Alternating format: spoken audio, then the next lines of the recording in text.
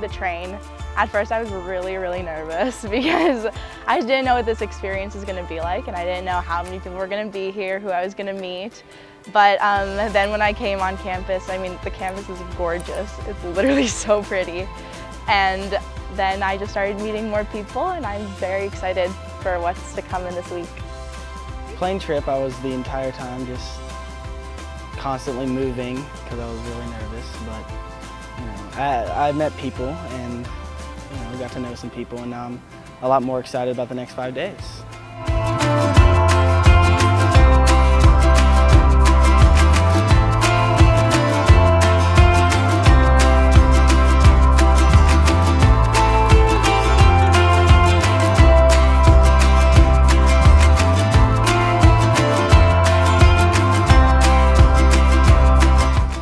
I'm from Arizona, and so this is a long change for me. And we went to the airport, got on the plane, and I was kind of nervous for a little bit because I still don't know anything about this school or just what's going on. My mom just kind of said, "You should go." And I was like, okay, so we're here now.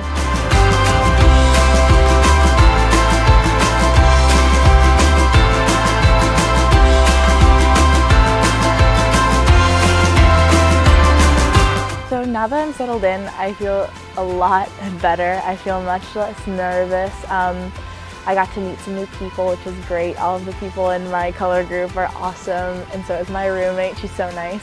After our meeting, I got to meet all my color group, and really excited to meet some of them, and some of them nervous glances, but I've made some really good friends so far. Sonia's speech really showed you that there's more to journalism than what meets the eye, that you have to practice things. To see someone up there speaking so confidently really boosted my confidence level and made it much more of a possibility for me to pursue this type of career.